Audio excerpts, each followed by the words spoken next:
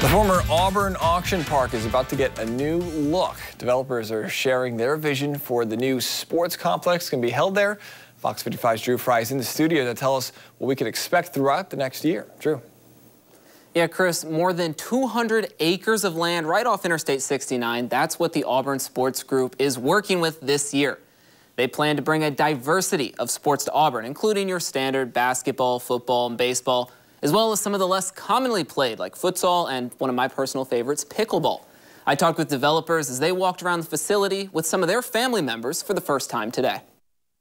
A field of snow on the outside and large empty rooms inside. The former Auburn Auction Park doesn't look like much now, but Grant and Rod Sin have big plans. So you can imagine what this is going to be like. It's kind of surreal. I mean, to be able to show people and then to say, you know, come here in 6 months and see what the difference is. I mean, it's going to be very rewarding. What they're hoping to show off in 6 months? 6 courts we're going to be having on this side. There's going to be an additional 4 courts located over here. 16 courts in total, plus 3 football and soccer fields, 8 baseball and softball diamonds, and more. Grant and I's goal is basically to bring some of the best events here with the top kids, to bring them from all over the country, to bring them here, and to really showcase their skills here at the complex. Auburn Mayor Michael Lay is completely on board. Even though not everyone in Auburn is interested in youth sports, he knows thousands of people from across the Midwest certainly are. Where are they going to eat? Where are they going to shop? Where are they going to visit? Where are they going to stay overnight? And so the economics of that, the impact of that is going to be enormous. Lay recognizes some people may miss the auction park,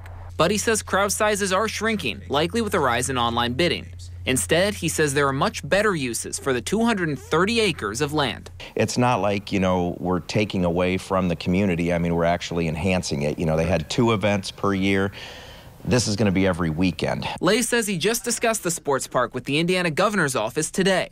People are taking notice, as growth in DeKalb County is growth for all of Northeast Indiana. When you see the 70 acres that are set aside for commercial development, I mean, it's going to be like a little bit of community just growing up on its own at that interchange. Yeah, the Sin family tells me that the basketball facility should be done by this July. They expect to host a grand opening for the entire complex around November. Their last step is approval from the City Plan Council, but the developers say they've already talked with some council members and they're optimistic about the project.